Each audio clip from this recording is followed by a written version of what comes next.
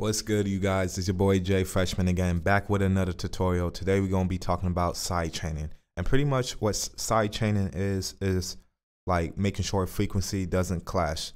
Like frequencies are in the same like range. So that's why most of the time we're always like side chaining the kick with the 808 because they both are in the low end air part of the spectrum. And obviously we want our kicks to like shine through.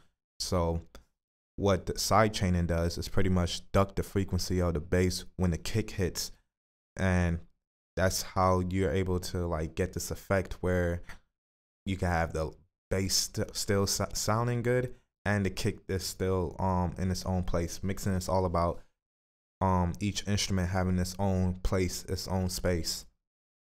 So without further ado, let's begin. So I got 808 and a kick pulled up already, and so let's talk about context first before we get into side chaining, because I promise you, everything is about context. You don't want to just be side chaining when you don't have to. And I'm gonna show you a few examples when you really don't have to. Like, for one, let's say you're you have your kick pattern and it's just going like this. And sometimes the bass hits along with the kicks.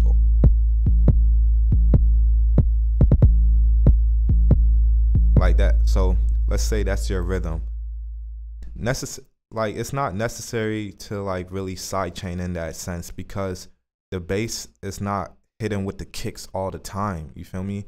Like that's why I'm telling you guys, if you start to listen to other producers that's telling you to always side chain the 808s and kicks, always EQ, always compress, you will really never understand mixing or become very unique at mixing, because mixing is all about taking care of the things that are going to really make a difference, not just doing all these little unnecessary minutia things. You feel me? Like, of course it's going to sound a little bit better because you're doing, but you don't want to take that route, I promise you, because then you're, first of all, delay compensation is a thing, meaning that where you have all these plugins, it will delay your whole beat and it would just make it sound weird. And then on top of that, there's just many reasons of why you just don't want to. You just want to tackle the big important things rather than these little things. And I know before you producers come at my head, talk about the little things are the big things. Yeah, in a sense, like obviously cutting out a little of the low end of a piano, that it's a little thing because you're cutting a little out of the low end, but obviously that makes a big difference. I'm talking more of like how I just explained, where the 808s is not going alongside the kick, so it's really no point to be side chaining. But let's put it back where the 808s are hitting the same time as the kicks. So now since they're both hitting at the same time, they're both fighting for that spot. And let's take another look at context of when you want to side chain. So let's look at the bass information.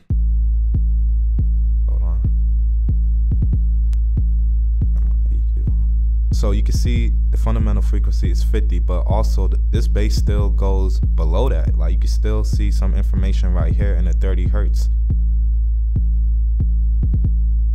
So, and let's take a look at the kick. Look, this kick takes more low end than the bass does. Like it has more low end than the bass does. So in this sense, you want to side chain. Like if let's say your kick didn't have that much low end, let's say we move it up a couple notes and take a look at the kick again. You see it's not as bright, and let's move it up a little bit more. Just kind of want to show you guys my point. See, now the low end, there's not really as much low end as from before. So this is what I mean. So if a person's telling you to side chain all the time, and it's like, it's not necessary, bro, because look at, there's barely any low end. It's not really clashing with the bass. You feel me? And this is also a technique. Like put your kick in a different note, like in a higher pitch. And that can fix the problem as well from not having your bass and your kicks clash. Like, it could even be right here. And some of you guys may not like that sound, and I get it. It doesn't work all the time. There's no one thing that works all the time, you feel me? Especially if it's always a different beat, you know. But I promise you that method does work sometimes, where you just go to a higher pitch and it just moves the frequencies out the way, so they all have their own space. And like I said, you know, that makes a big difference. And one more thing before we go into the sidechaining, because I need y'all to really understand it's all about context, man. There's another thing called time shift that people aren't using. And what time shift is, like, so I'm messing with the 808 right now. The 808 is going to hit a little bit later, like milliseconds later after the kick hits. So if I had it all the way up, you're gonna hear that it's offbeat.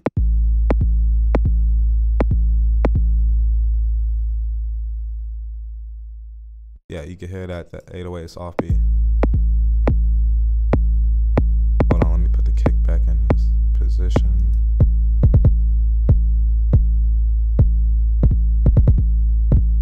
Okay, we're gonna bring it down a little.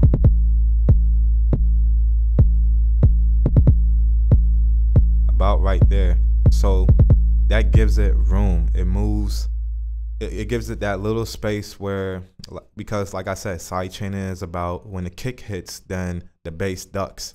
That's pretty much kind of doing the same thing, because the bass is coming in, instead of bass is coming in a little bit later, millisecond wise. So these are all methods, man. Before you think about sidechaining, you know, think about these. Like I said, if you know more than one way of doing things, trust me, your workflow is going to be a lot better, and you're going to really make sense of your mixes. And with the shift knob, this is about groove, and groove is a big part of sidechaining. And let's get into sidechaining, and I'm gonna show you why. So this is how you sidechain. We're going to sidechain the kick with the 808. So enable to do that, we're going to right click on this arrow and go to sidechain to this track. Then we're going to go to the 808. We're going to bring up I'm going to do like stock plugins, and I might do another video with third-party plugins. I'm going to show you guys how to do like sidechaining with third-party plugins. It's a bit different. So here you go. We're going to put in a limiter. We're going to go to our compressor. Now the main knobs we're going to use is the threshold, the ratio, and the release. We don't really need to use the attack or the sustain, in my opinion. So let's play it. So let's bring our ratio like all the way down pretty much, and our threshold all the way down. Oh, sorry. Before we even do those, we gotta of course put in the input, which is the kick.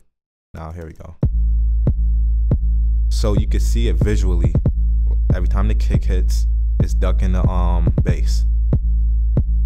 And what the release does is like, it's kind of like the shift meter in a sense, because you gotta fit that in the groove. Like, let's say what I mean by that is, like, let's say you're because when the bass is getting ducked, if it takes too long to come up, then it's going to sound off beat. You feel me? And that's what the release is. Look how long it's taking the 808 to come back up, and you can see it visually. Like, you can tell it's kind of off beat. A good way to fix this, or a good way to like get it on beat, is using metronome.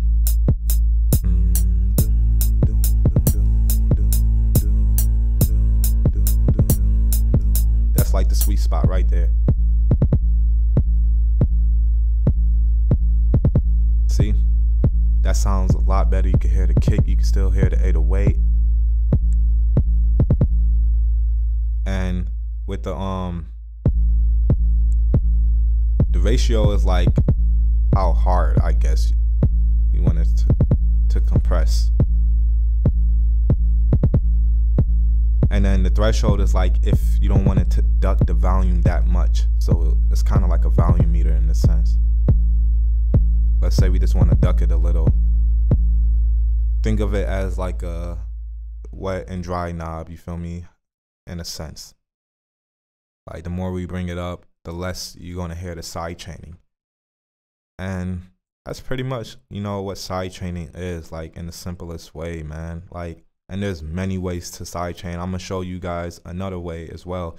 First of all, you could even use like gross beat as side chaining, you know. Let's unlink this real quick and I'll show you what I mean. So let's say we want to side chain the 808. Go to gross beat. There goes side chain effect right there. And let me just turn off the limiter. So with this, it's going to require more listening and more of you finding like the sweet spot of it. Just kind of mess around with it. Like, obviously make sure you have these points at the same spot. Me personally, I wouldn't use this way, but this is also a way, you feel me? Like I said, always have more than one tool on your belt, you feel me? So,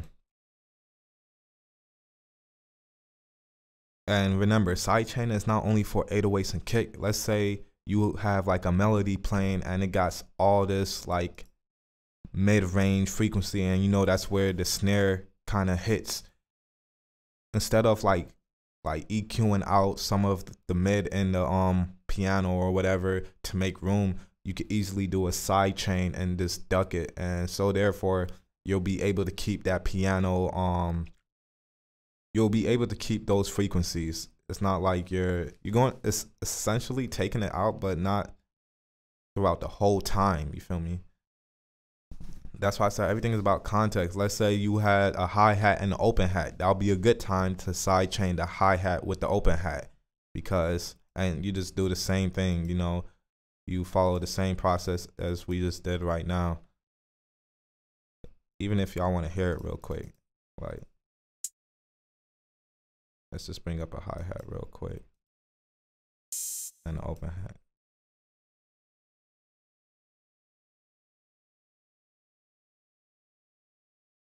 I'm gonna make it hit heavy 4th beat. I should have just right click, but I didn't.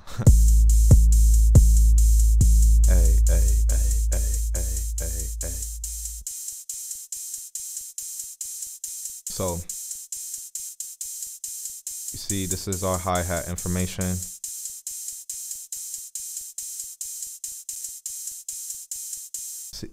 See, they're both in the same frequency, and let's side chain the hi-hat to the open hat. Boom. Side chain to this track. Open up a limiter. Use the compressor. Make sure you link in the actual input. Bring down the threshold, bring down the ratio. Take down.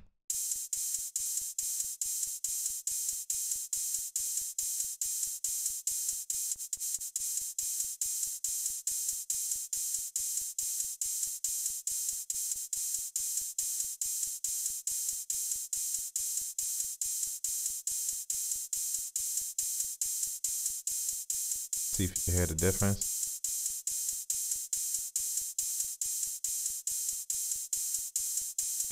So if your ears is not trained, or you don't really have like the proper equipment, like if you're just using some iPod headphones, you probably won't really hear it. Like if you're a producer, make sure you get studio headphones and studio monitors. If you have to save up, work your ass off, whatever, do that, man. I promise you. I promise you, you're going to need that. And but listen to the hi-hat. Listen to the hi-hat first. Hear how the hi-hat sounds. Okay. You have that in your head. Have the put the open hat. Okay, so the effects is off right now. But hear how the hi-hat is like fighting. Now hear it when it's on. Off. On.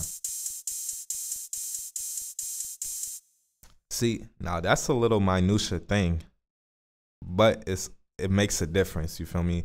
And honestly, like I said, you could do that, but it's really unnecessary. I mean, it's just really up to you. I'm not going to tell you how to mix, but you don't want to waste time on the little things when you should be more focused on the bigger things.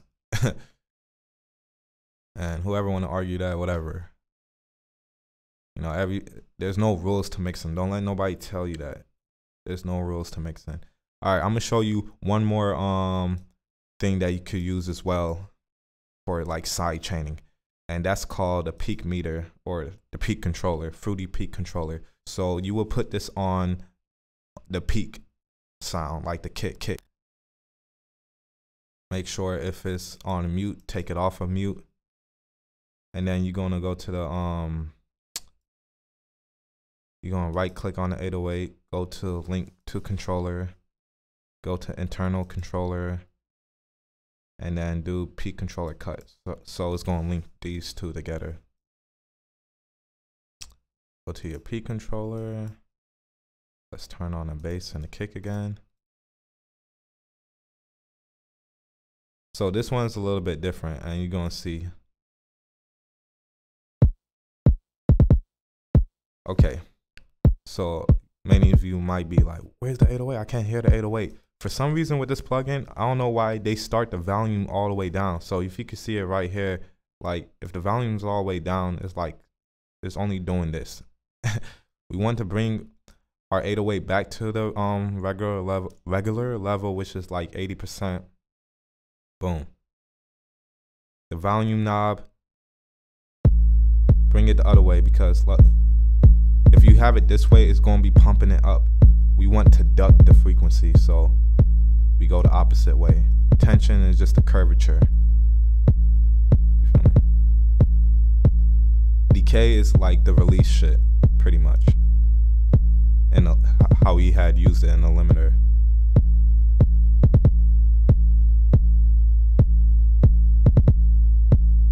There you go. Like, hear the difference. Off. On. Hear how there's more thump in that kick.